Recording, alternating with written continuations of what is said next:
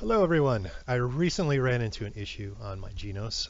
We're trying to open up a playlist. I got the file not found or file name is inappropriate message. It was a little disheartening because I had everything collected into some favorites and I had a nice collection of songs, and all of a sudden I could not open up these files anymore.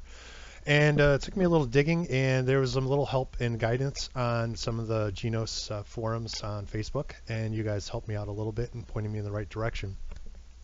What turns out to be is when I first started with my Genos, I was using the top USB, and I had all the files I was loading into there, all the new styles from Yamaha, and they came with their own playlists, and that was great for up top.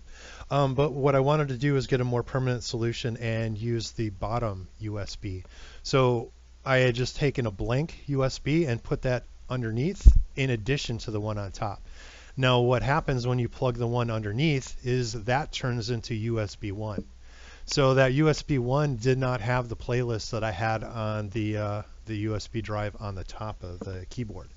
So of course, the file's not found, it would come up because it's trying to look for that USB 1, which does not contain any of the messages. So there's a couple different ways to fix this. The quick and easy way is to just copy the playlists and the styles and folders from USB 1 over to USB 2 and then pop that underneath, and then I should be good to go.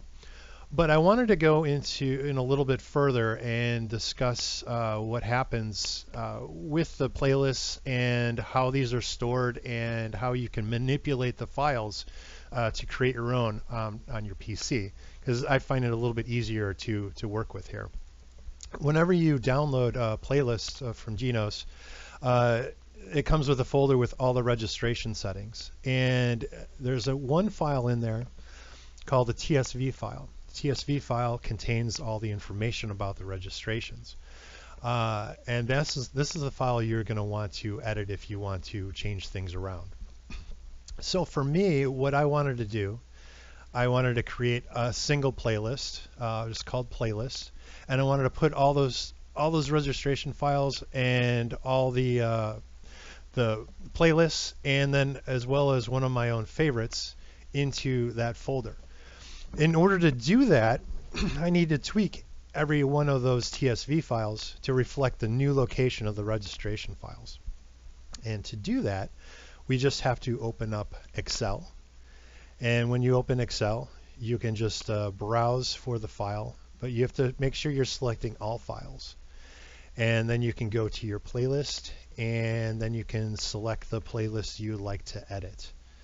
So as you open this up, you're going to want to make sure that you keep it on delimited and click finish, and that'll open up all the file names, the titles, and the path.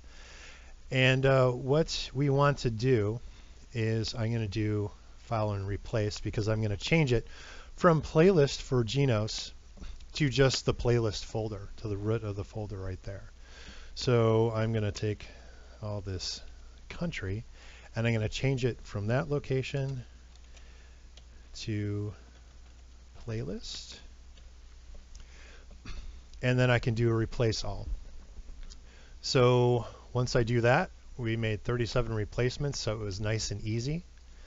And so now everything, all the registration, all the references are in the root of the playlist folder. So then all I have to do is hit save. And yes, you want to keep that format. And then we can close it down. So as I'm progressing through this and doing these playlist updates, I'm just renaming them so I know where I'm at. So at this point, I just have 2 more to go. So that should be nice and easy, where everything is at the root of the playlist folder. All the registrations are in there. And then I have my favorites all set. So those are all updated as well. So quick and fast, easy way to update these playlist files, and I hope this helps you. Thank you.